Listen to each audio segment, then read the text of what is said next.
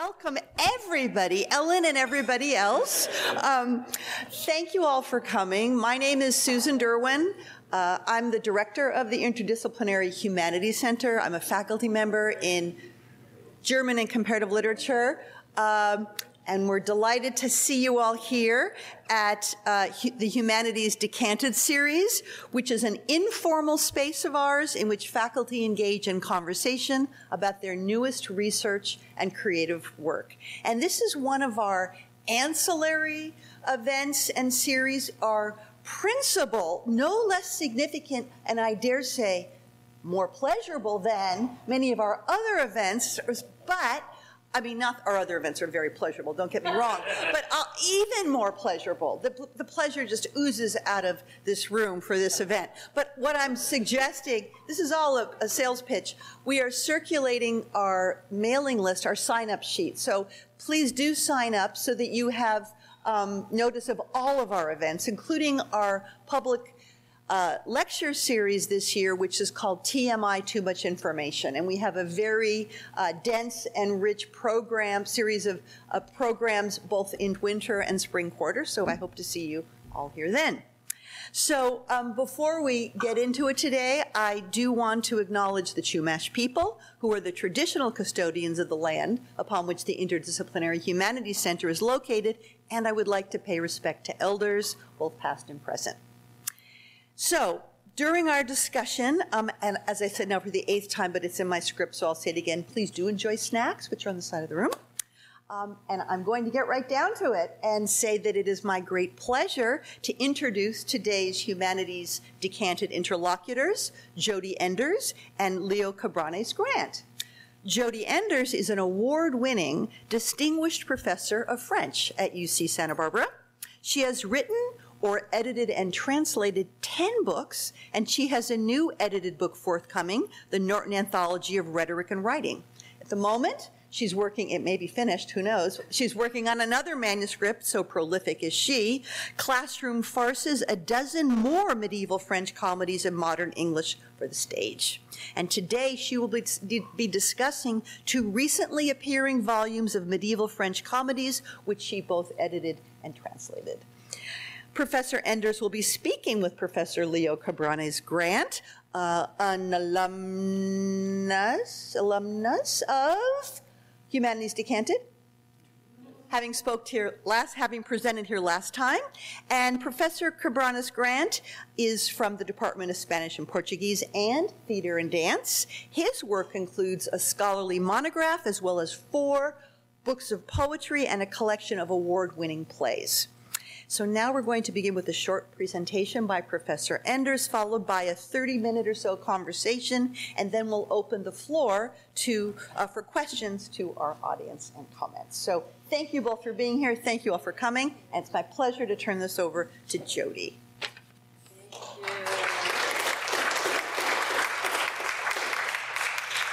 Thank you all so much for coming. All right. I have my timer on. I have public speaking students in the office. So, right, what have I done lately? Well, for about 15 years now, I've been living in the world of Middle French farce, a runaway hit in the 15th and 16th centuries. There are over 200 mostly anonymous plays that survive, and they're hysterical. Short, satirical verse takedowns written by a bunch of lawyer types. They skewered everything from religion to law to politics to teaching.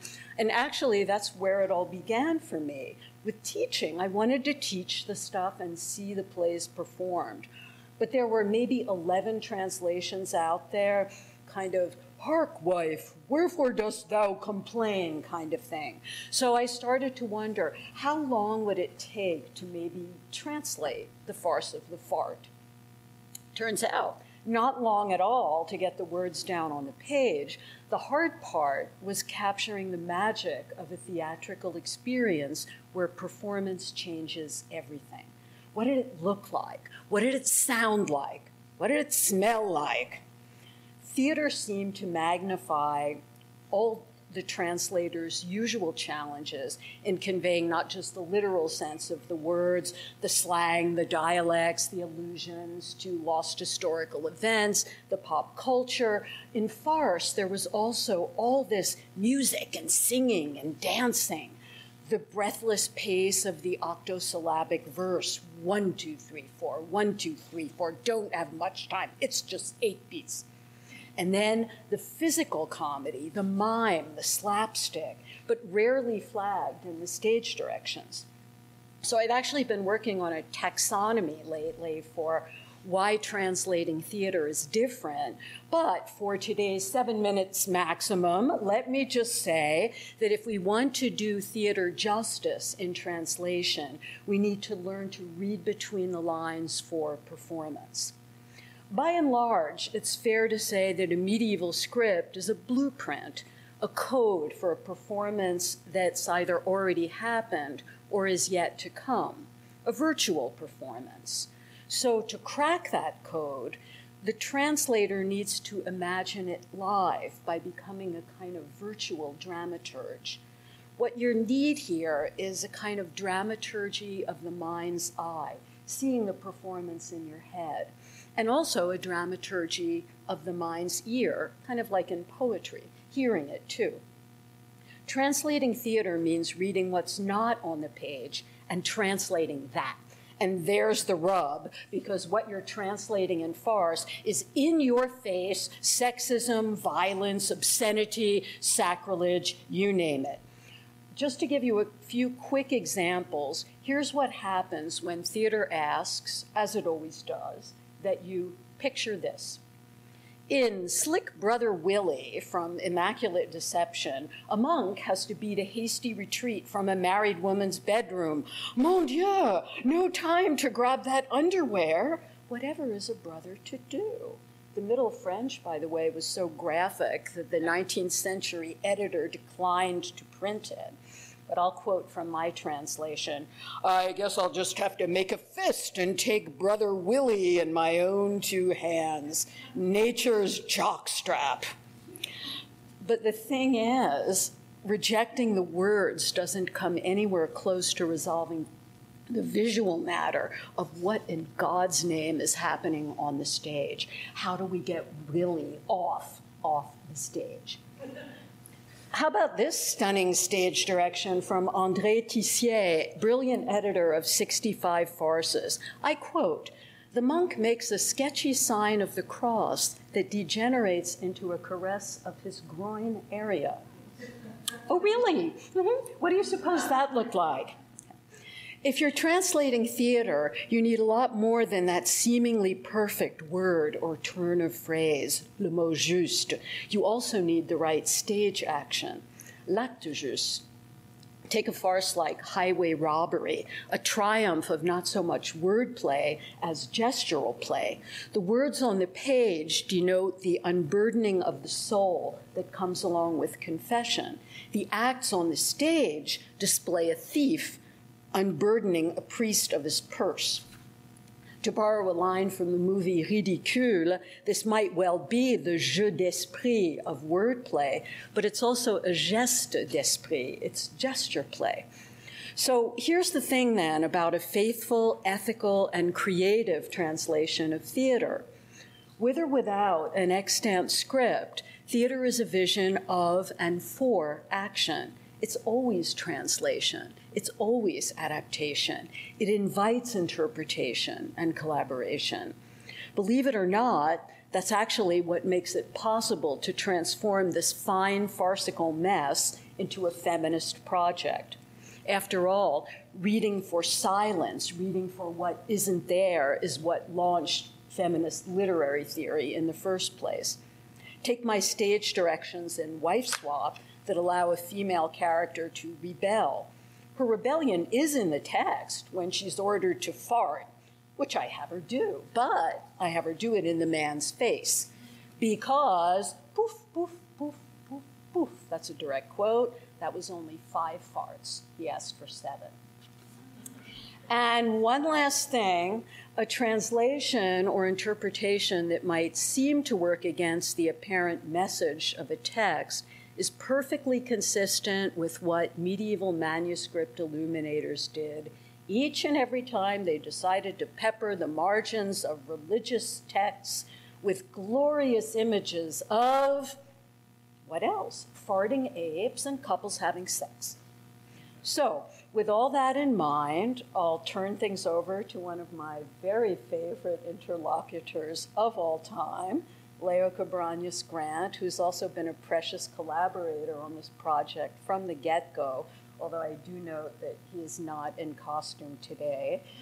It's always a thrill to talk theater with him. There are a number of collaborators who've worked on virtual farces with me that I should thank: Gordon Abra, Wolf Kittler, Gisela Comorel, Ellen Anderson, Cappy Kaplan, Dan Jaffe. I hope I haven't, if I forgot you, can you raise your hand? But thank you everyone so much for coming today. And I'll turn it over to Leo. And I won't start talking until so directed. Good afternoon. Thanks to all of you for being here. I would like to start by doing what they say, what they call in TV, a full disclosure. Yes, I have participated many times in the readings of these translations when they were right out of the workshop of Professor Enders' mind. And in particular, during COVID, we kept doing those readings online. And you cannot imagine what a wonderful source of hope and enjoyment was to be revisiting this genre during COVID and finding so many reasons to laugh. So I want to thank you for providing that opportunity to move on and go on in the middle of a very difficult time, which of course is one of the missions of theater in general and performance. And I would like also to mention something I feel and I think about your work as a medievalist. If you don't mind me doing a short review of you before we start talking. Appalled. I can't imagine. Something that I really enjoy and like about your work is that, you know, we are used to look back into the Middle Ages, and it had been done many times. The Romantics did it. The architects in New England in the 19th century did it. We look back to the Middle Ages, and get things like Game of Thrones, which is so medieval in many ways. But what I find very interesting about your work is that it's a looking forward to the Middle Ages. I mean, making it current. Something I feel when I read your work is this fascinating feeling of I still have to catch up with the Middle Ages. They are somehow ahead of me. They are somehow ahead of us. And that's something that I think your work have done very consistently since the beginning of your professional career. So in the context of that, making it real, to quote Ezra Pound, what does it mean to do translation, which is something you have not done before, something that have come at this advanced stage in your development? Yes, in my old age, yes. We're going to do the riddle of this thing. Sorry, were you finished your... I don't know. Go yeah. Why translation? Beyond that original impulse of really suspecting that my students, maybe some of them will tell you whether it worked or not, I thought they would like it, and I thought that I would enjoy teaching it. And the more I delved into it, the more I started to find that it was stunningly modern, stunningly contemporary, stunningly postmodern, as wacko and open-ended as any Beckett play that you can imagine. And it was both startling and troubling to look back at the Middle Ages and think, could they really have been more evolved on, say, the subject of free speech than we are? And it was issues like that that kept coming up time and time again. The other thing that I wound up bringing to the project was that I had started out in really serious, depressing, cruel, violent passion plays. as a historian of rhetoric, trying to figure out what these guys were on about. What were they trying to prove? Where did it come from? Why was it so violent? What did they mean to do? But it was only after having lived in that world for maybe 20 years that I started to understand what the comedy was rebelling against. And the other thing that happened in translation is that I felt, having embarked on the project, that I had actually never read anything carefully until I started translating it. I thought I was a really careful reader, but performance changed everything. Yeah. Yeah, I know my response is getting kind of long. No, so, no, but okay. what I mean is, how much the translation supplements your scholarship, or how much your scholarship have defined the kind of translator you are? Couldn't have done it without it, but it really wasn't until talking to people who do theater and performance that I think I understood what it was all about. The kind of cleverness that one engages in with, oh, look at this open-ended play, what could possibly have happened? Clearly there wasn't a miracle of the loaves and the fishes during the performance of this passion play in 1547, but it would have been impossible to stage something like that. And then there was a theater historian in the audience. I don't know if you remember Michael Zampelli, who's also a priest, who said, have you looked at how they did communion in the cathedral at Valenciennes? You want to distribute a bunch of communion wafers like that? And then I thought, oh, okay, I'm missing a lot. So it just moved me from the text to a whole audio-visual experience that I had not embraced before. And you already mentioned the specific pleasures and also the dangers of translating theater. But I'm very interested in expanding on the fact that one of the reasons theater is so fascinating and at the same time so easy to miss is that so much of what is on the page is going to depend on how it is said, what kind of gestures the actor do, what kind of audience is reacting to it, and how as a translator you manage to integrate those almost inevitable gaps. Yeah. I mean, how do you know that that's exactly what they meant if it could have been changed? I have no idea what they really meant. In fact, I feel pretty confident that some of these men would be rolling over in their graves if they saw what I was doing to some of these things. But the question Leo asked is why I'm obsessing of late with this taxonomy, things that you actually have to make a decision about in translation. And I know you and I talked about this, but one of the most fascinating cases is a play that's super funny on the page, but it's a husband makeover, and it calls for two relatively nice husbands. Yeah, I know it's a stretch, right? It calls for these two nice husbands to be ushered into a giant oven for their makeover.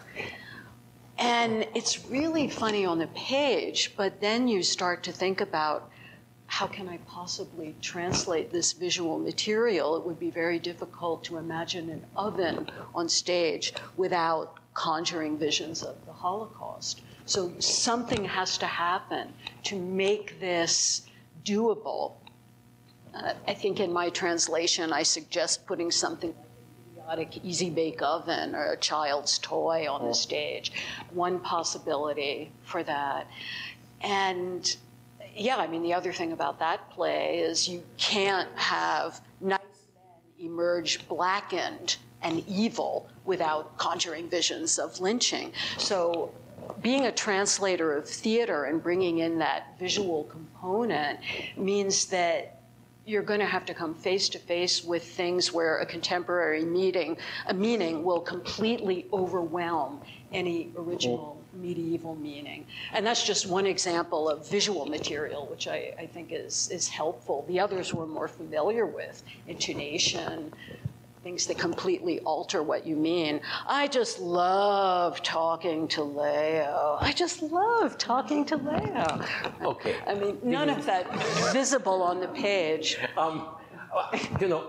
This I find very interesting, what you just said, because it seems to me, and correct me if I'm wrong, but it seems to me that it's not just about, in your case, it's not just about translating what's on the page, making it available for a contemporary audience, but also there is a lot of redress of the balance of power. Yes, there is. In the gender, for example, situation, and also in other ways. So it's not just translating, it's re-accessing to a certain extent. And I'll be honest, some translators might say that that's not what the translator maybe needs to be doing. But you seem to have embraced that so enthusiastically. Yes, I have. So, so I would like to understand better where that decision comes from, because as a translator, I'm sure it's not an easy thing to decide, that not only moving from one language to another, but also really recalibrating what is happening there. What is that about? I think that some theorists of translation would probably disapprove of what I am doing, as would the people that I am translating, to which I would respond, they meant for this stuff to evolve. They meant for this stuff to, what do the British say, take the piss out of people, to mock people. It's farce. It often takes the piss literally. They really meant for it to skewer social institutions, hegemonies, politicians, people in power, and they were also pretty good at skewering themselves.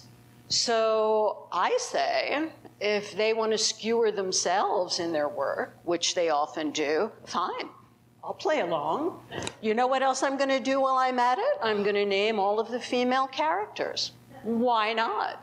Farce doesn't have a name. The names of most farces are along the lines of, if you ever watched Friends, it's the one with the 4 women and the schmuck, or the bookseller with the 2 women. So if farce is going to create, farce filled those gaps each time it cast someone, each time it cast a man in drag. All have the same kind of fun with naming and with seeing.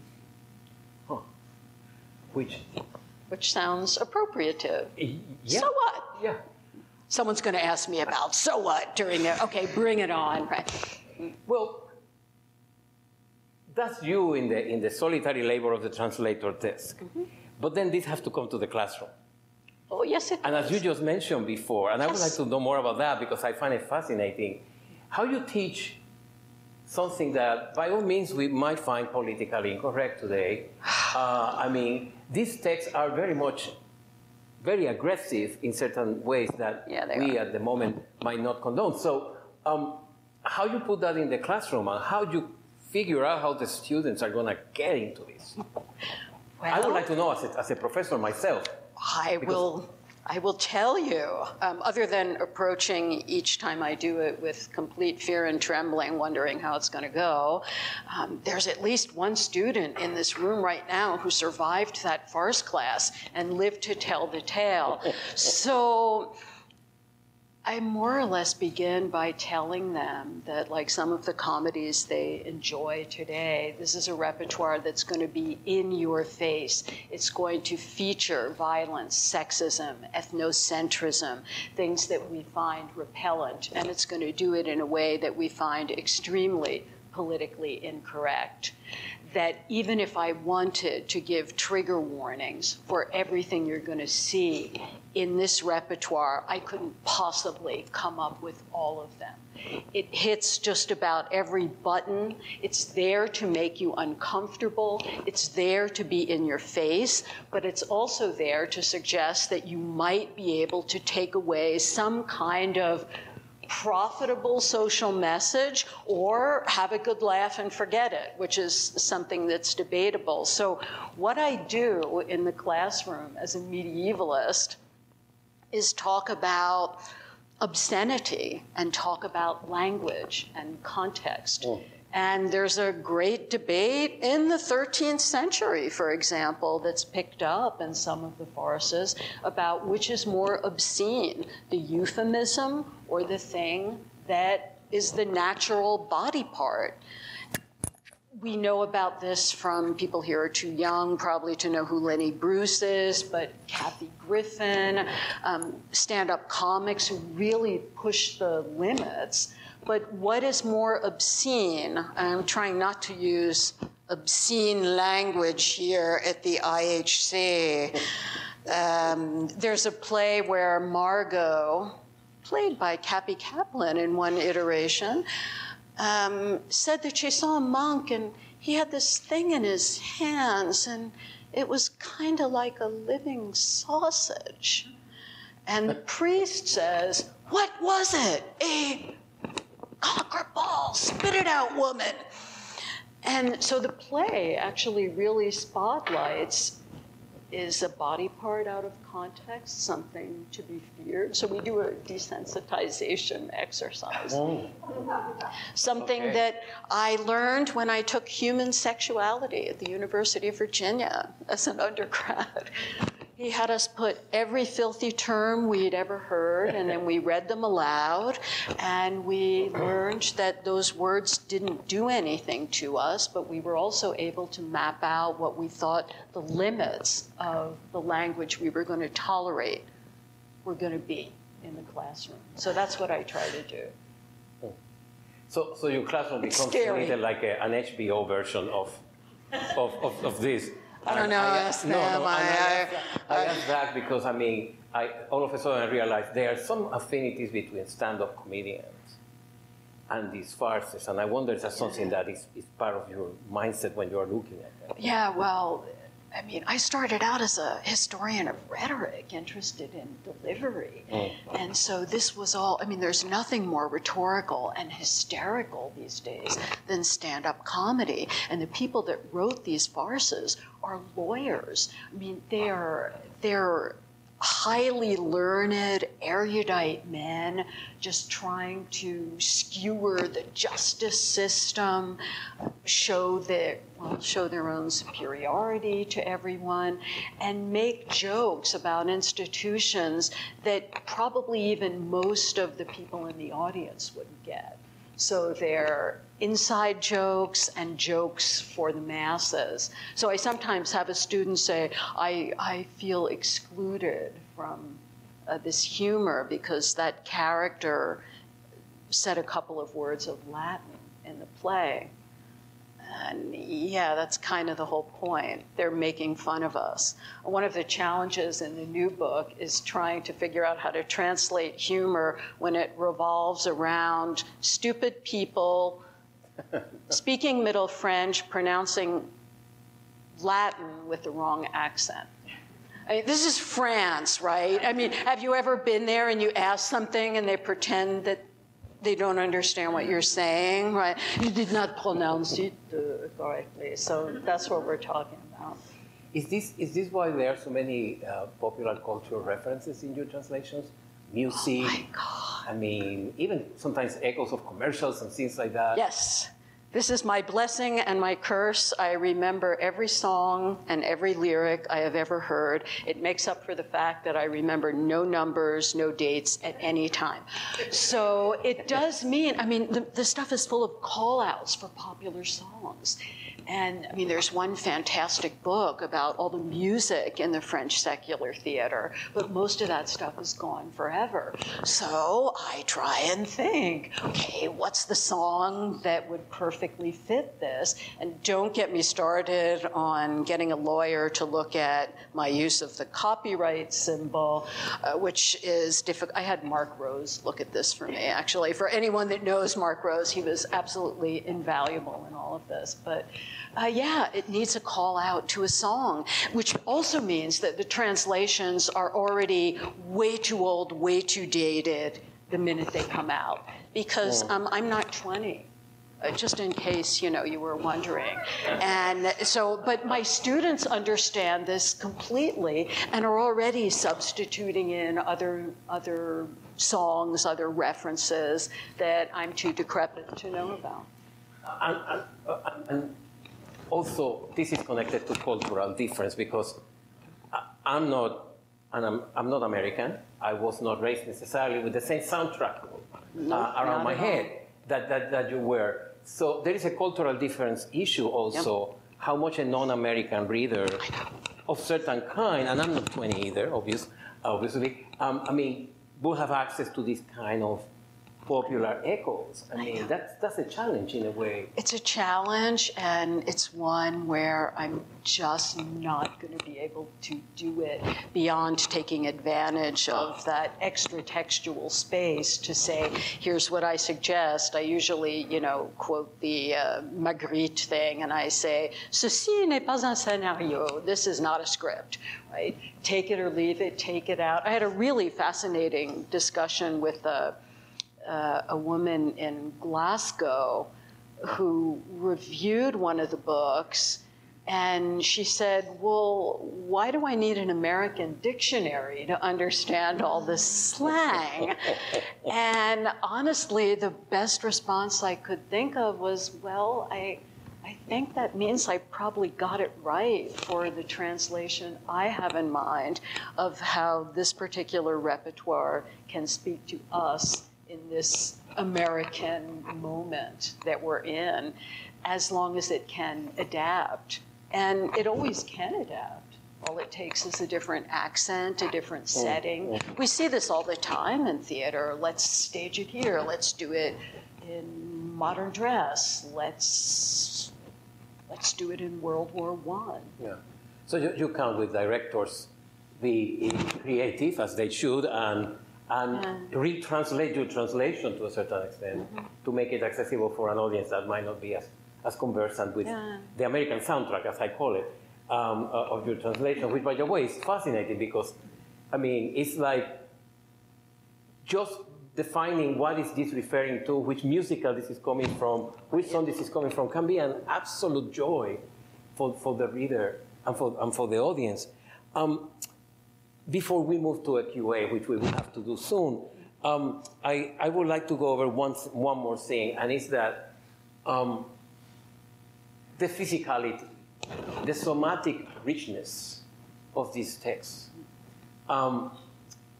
How, we are used to think about the Middle Ages through the lens of Bakhtin and the Carnival, as something that occasionally might go a little out of joint and out of control. These farces are out of control all the time. I mean, in so many ways. But I would like to see how is the relation with the medieval body and how this might help us, again, to rediscover the Middle Ages from a different point of view. I mean, how you address the somatic, how you address the physicality, the very open references to basic functions of the body and basic parts of the body. Basic functions, yes, are pretty much in your face. Basic body parts. What I'm thinking about in response to your question is just how you'll get a Middle French gag that is clearly funny. I mean, this is going to sound super boring, but in the Middle French language, the male subject pronoun is routinely used to refer to women. I know that sounds really weird, but when you imagine that that's happening on stage and you're pointing to a bunch of men who are playing women and you're saying il, it's not just a pronoun anymore.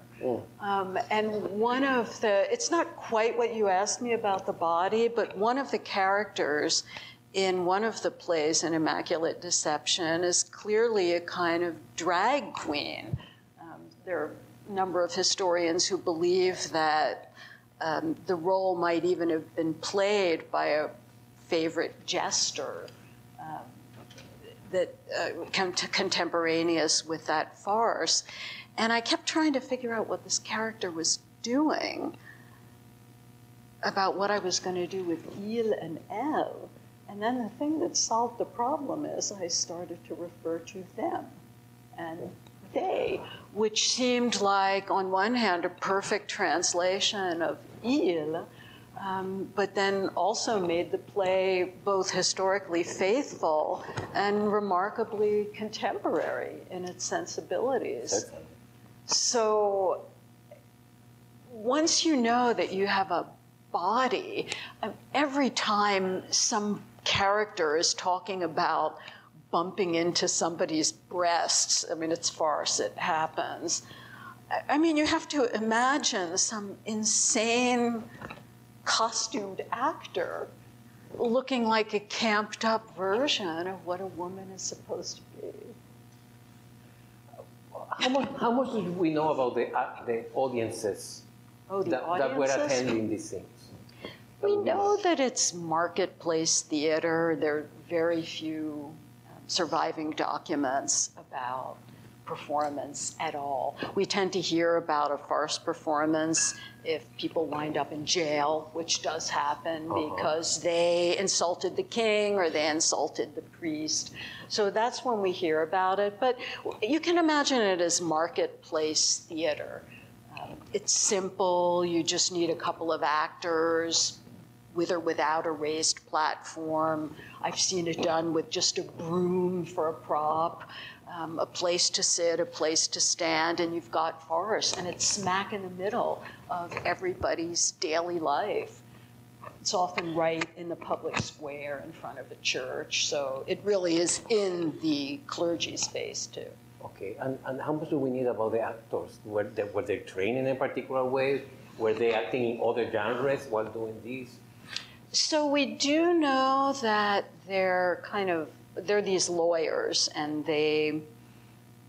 or lawyers in training. And so they're kind of upper middle class and well-heeled enough to be able to go to law school. Those are mostly the actors. We don't find, it's on my cheat sheet somewhere, I told you about me in numbers, but we don't find the first actress in France doing comedy until the middle of the 16th century. And that's in Bourges. She gets hired for about $240 a year to do acrobatics and farces and morality plays.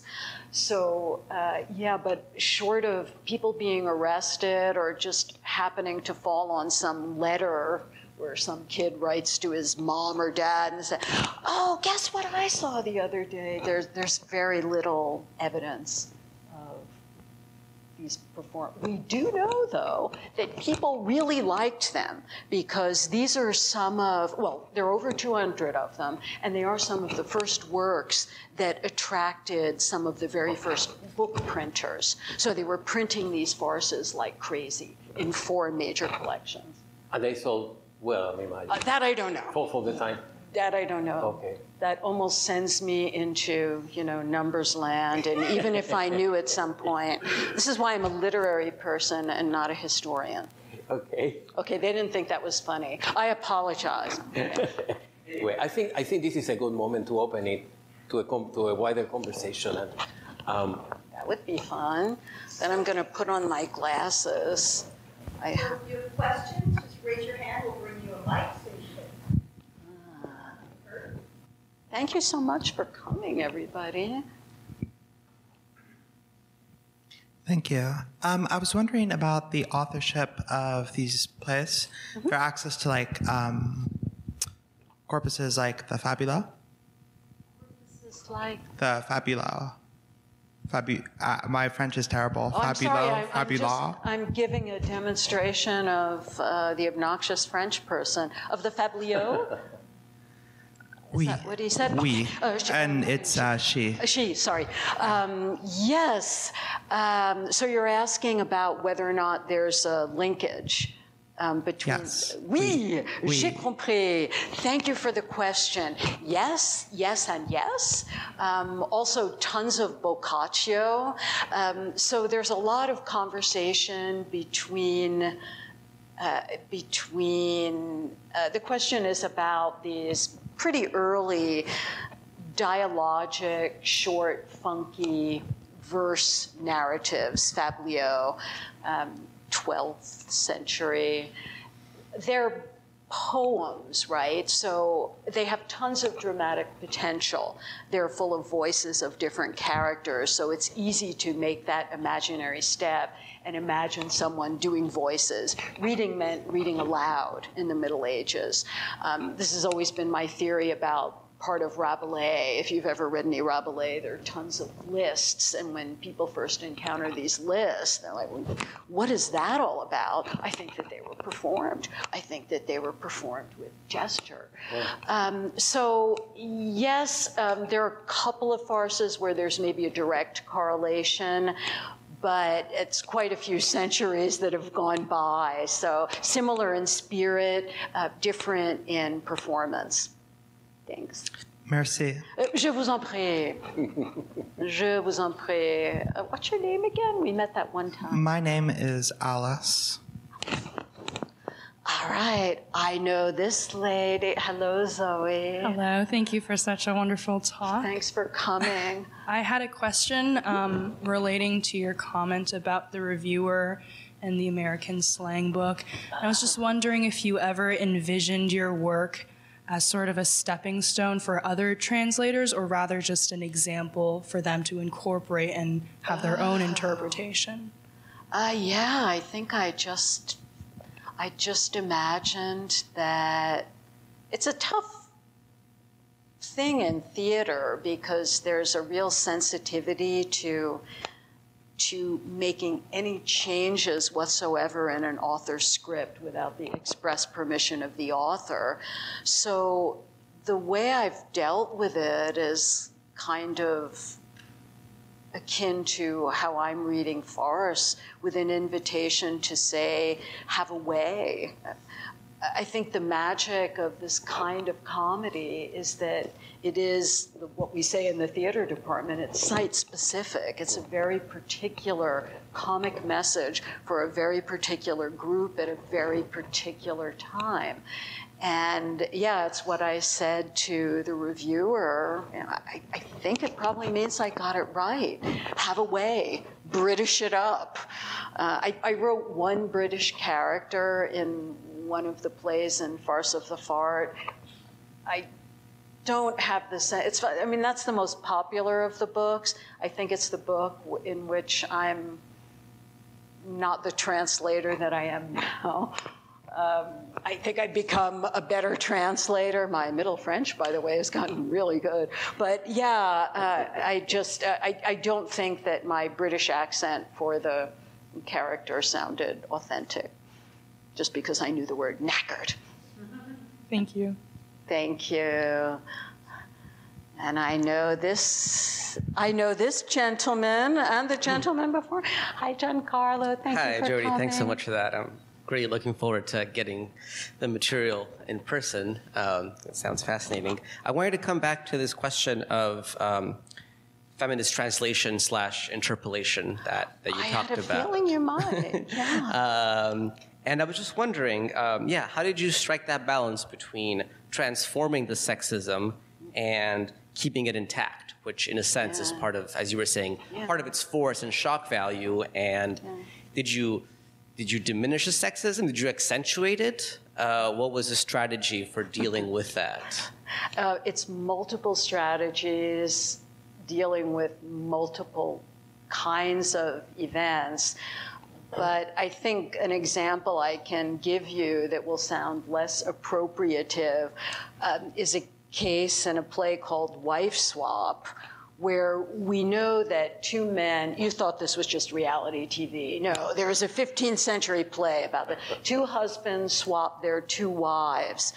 And you can tell at the end, at the denouement, there is this big debate. No, I'm staying with him. No, I'm staying with him. No, he's mine. No, she's mine. No, that. But we have no idea, because there are no stage directions, who the hell they're talking about. Pardon my French. Right? So this is an example where I'm invited by a script to do what any theater practitioner is invited to do, to interpret. And one of the things that my students have done for that particular play, I wrote upwards of 10 endings just to figure out, okay, these are all the possibilities. And when my students staged that one, they liked the queer ending. I thought it would be really nice if we did one where the two women wound up together. Nothing in the text ruled it out. So it sounds like something that would be unimaginable, but it's not when you consider the attitude of these particular comedians and everything they're doing, everything they're communicating. So that's the kind of fun it's possible to have, and I think still be faithful to the original. Great. Okay, thank you. Thank you for coming, Carlo. Yes, Jody. You know, I'm going to ask you this. When we think of comedy, of course, French comedy, we think of Molière. Yes, and I was wondering if you could put this into context. How was Molière influenced by these farces? And was there any direct or any bits that he took? Or was he just influenced by the Commedia? Boy, yeah, tough one. When I read Molière now, having been in this repertoire, okay, on one hand, the feel of Alexandrin, the 12, it's also beautiful and proper. We know that there was Commedia. There's a whole school, as an influence, there's a whole school of French theater scholars who will swear to you up and down on a stack of Bibles that there's absolutely no connection between farce and Commedia dell'arte. I actually don't believe that. I think I might have even found a smoking gun in a chronicle. But we know also from a grad student in our department, Aria Dalmolin, who did a dissertation about the movement between France and Italy. So was Molière reading farces? I kind of doubt it. I'm not a classicist anymore. Though at one point I thought I might be. But certainly there are commonalities, right? He's working with these types, which are all over the place in farce. They're just a little more, what do we say, lowbrow in the farce. You're not going to find the raisonneur, for example, in farce, the guy that, it's always a guy, sorry, that comes forward to reason with everyone. They're all unreasonable. Oh, another question. Would Roman comedy be an influence on these farces? You know, like the pot of gold. Comedy? Yeah, Roman comedy, like Molière was influenced by Plautus's pot of gold to write the El Avaro in Espanol. There's extensive Roman influence to the extent that this is they're rhetoricians. So they're not reading theater as much as they're engaging in mock trials and debating wacko cases the way you would see in moot court. Some of these cases are disgusting, but it's sort of how young men cut their teeth to become law students. So that's really what they're drawing on. The plays are really legalistic. It's one of the things that attracted me to the repertoire. Like, why are they all litigating their proverbial asses off? And that's the world they're coming from. It's very different from English drama, say, where my colleagues in English are still all excited about the second Shepherd's play. But we have 200 farces or more over across the channel. I don't know, maybe the Brits don't have a sense of humor. I don't know. What do you think? What do you think? Oh yes, well I goaded Heather Blurton into, yeah, that play is so not funny, Heather. Thank you, Jody. This is fun, but of course I've asked you this before, but maybe now you've had more thoughts. So why is there no English farce?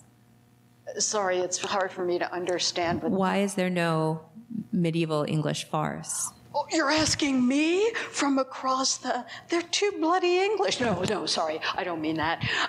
Why is there no medieval farce?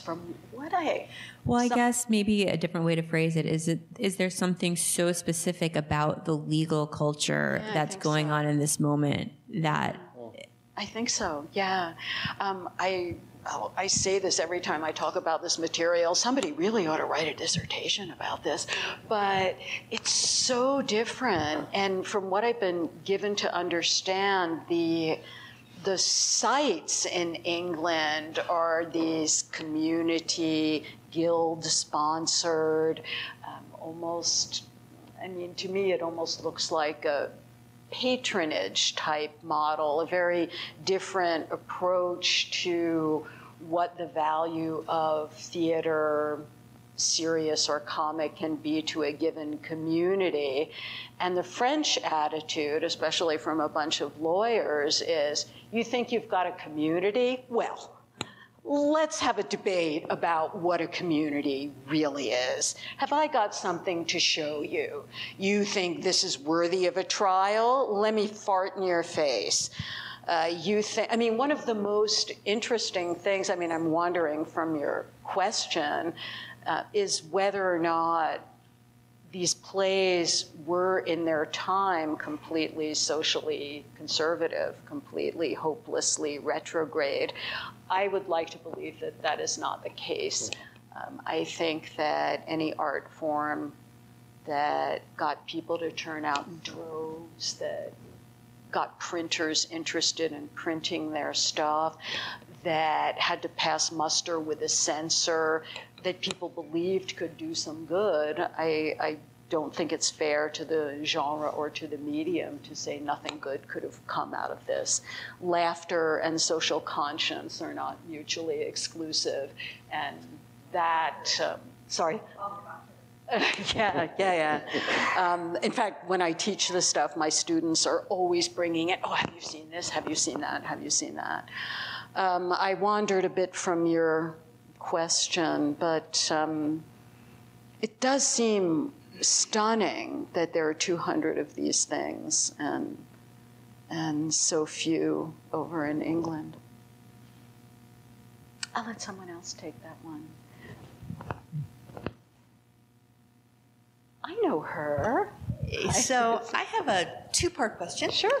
About audience in general. Oh, yes. Two different audiences. Mm-hmm. So, Leo, you would mention that so much of performance depends on audience response, sort of the energy, I'm assuming you meant that, sort of the interaction. Yeah, yes. So my question, Jody, is when you're doing the work of translation and repurposing, let's say, are you the audience? Like, who are you the audience? Which audiences are you? Are you the medieval audience? Are you the contemporary? Like, where are you as both the translator of the playwright, and you said you have to imagine all of this, but where do you sit metaphorically? That's my first question. Okay. And the second question is, how do you anticipate and the audience for your books? Who is your audience? What would you like to see? What would you like to come out of this? Do you anticipate staging, a new kind of dialogue? Is there something about comedy and transgression? Like, what are your hopes for your readers, your audience? So in a way, that the second one is easier to take on. The first one is more fun. My sense of audience has completely changed. The first two books, the first three books actually came out in a series for medievalists. And so it was for medievalists. All the footnotes had to be there. It all had to be there at the beginning because there was no real secondary, there wasn't a tradition of textual criticism for this stuff. There was a lot of work to be done. But then I wanted the stuff to come to life. I felt like I wanted to transplant this universe to another universe where it could still be funny. So I imagine undergraduates, I imagine regular people who like, my undergrads are regular people, the irregular people are me, right? So I imagine people that like comedy, I imagine theater troupes that want to try something that they haven't seen before. And I found that the books were being overwhelmed by what the medievalists needed. So I think I did my job for the medievalists, and now I'm talking to the theater people and the teachers. Who am I in the translation? Well, so my husband is here, so he's probably thinking, oh, she's the flippin' actress. She would never show. So part of me is the actress, right? So I've had friends tell me, so is that character you? Sometimes it is like the really in-your-face, bitchy woman. That's me. It's easy to imagine. But where am I? I mean, I am 100% faithful to the extent that it is discoverable to the literal meaning of every single word of that Middle French. Even if you encounter a word that's only used once, a hapax, and there are one or two of those in Farce where you can't find a dictionary definition. It's the only time the word appears. So I am that person, and I get a huge kick out of imagining all these, when did they do this? 16th, 17th, 18th, 19th century people that compiled the dictionaries for us. Now, let's see, the word, I can't even say the words right here at the IHC, but I'll look up it. You have to imagine these men in their coats and ties saying, and the way we translate hoo-ha is, so they've glossed all of these words. So I am there, and then I'm also trying to imagine how was this heard by the women in the audience? How was this heard by, did they recognize this priest? Because the Franciscan monks were everywhere, not just in Farce. We sometimes know that there are tight connections between actors and the roles they play. We see priests on stage, not so much in Farce, but the actors are your friends. So I wanted to know who they were. There's this great incident where these two women get into a fist fight during a Farce performance because one of them booed the husband and said he wasn't doing a very good job. So who are they? Who's watching? What are their expectations? And then, what the hell can we do with it today? What am I going to do with this violence and abuse that is absolutely not funny? And what I normally resort to is a kind of Three Stooges. It's a way of making the violence unreal. Sorry. Yeah, two examples. One was a recent staging that I saw of Husband Swap, where it was almost a simple matter, but this sort of Anna Nicole Smith-like character is all of a sudden talking about what her life is like at home, and things take a very serious turn. And she says, my husband would follow me and then he'd beat the shit out of me. That director, a guy called David Beach, just cut out that moment from the entire performance, darkened the whole theater, hit her with a power spot, took her out of time, and then went back into time. For some of the violent things, I wind up suggesting you cannot possibly stage this abuse, but it can look like bad fight choreography. Three Stooges, which I don't happen to like, but we've all seen this kind of violence in cartoons, right? If you watch the Wile E. Coyote Roadrunner show, right? I mean, it's not very pleasant to have a boulder drop on your head and be flattened. So I think the way I deal with that is by transforming them into cartoons. who are unable to inflict real harm. Yeah. And my colleague has a question. Thank you for coming, Eric. Yeah, I was actually hoping to circle back to Heather's question. Yeah. And speaking as someone who's known a lot of very funny British people, I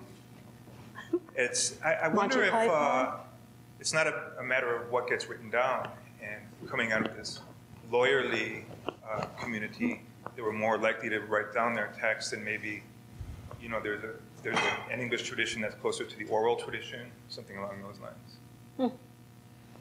I can't speak to England and would yield to my distinguished colleague, but one of the most fascinating things about what's going on in France is that we're smack in the middle of what a lot of us learned was a neat chronological divide between Middle Ages and Renaissance. And so we are still with a thriving oral tradition of medieval stories that could easily have been acted out and written down later, as you're suggesting, by people who are skilled writers. But we're also entering a moment with the rise of print culture where there's some evidence to even suggest that those behind the marshaling together of all the words for print are even thinking about things like censorship, and even thinking about things like, well, who are, what Susan just asked me, you know, who are our readers? What do we want to tell them? So in France, it's really both, because we have stories that are much, much older, 15th century, being written down, maybe ad hoc, maybe post hoc, printed later. Improv, right? I mean, we'll never find any of that stuff. I'm not sure I imagine a bunch of medieval British people doing improv, but maybe they do, maybe they don't. As I think we approach the closure of the. By talking about England? That can't be. No. England. I want to get. No. Let's end with strength, for God's sake. I want to get personal at the end. Personal? By asking how much of translation has allowed you to express a hidden inner playwright? Are you coming out of the closet as a playwright by translating this play? Oh my God! I don't know if anyone other than my dear friend is interested, but this is the part of me that always wanted to do art, that didn't think I had my own stories that I could write to tell. This is the part of me that's the filmmaker's daughter that thought, oh, my siblings got the visual gene and I didn't get it. I think I got it. And yeah, it's the part that, yeah, just really wants to create and not just write about. Most of us literary people get into this biz because we love the stuff, but creating this stuff gives a whole different picture. And yes, we humanists, we professors, of course, hate talking about ourselves. That was a real stretch for me. Okay. Well, I would like to thank the Interdisciplinary Humanities Center and all the wonderful people that helped to make this event, and Susan. Thank you so much, and thank you all. Thank you all so much for coming. Yes, thank you. Thank you.